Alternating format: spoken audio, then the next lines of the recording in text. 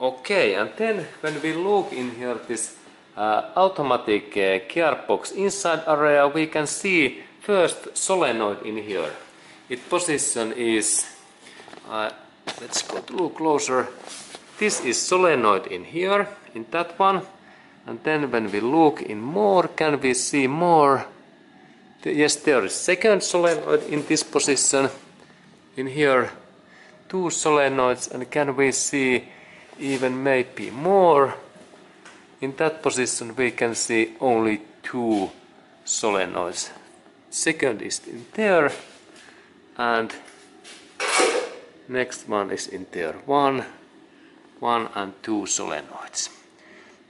And there is this air, this oil filter, and next I need to take these bolts out, and let's look that what this filter looks like.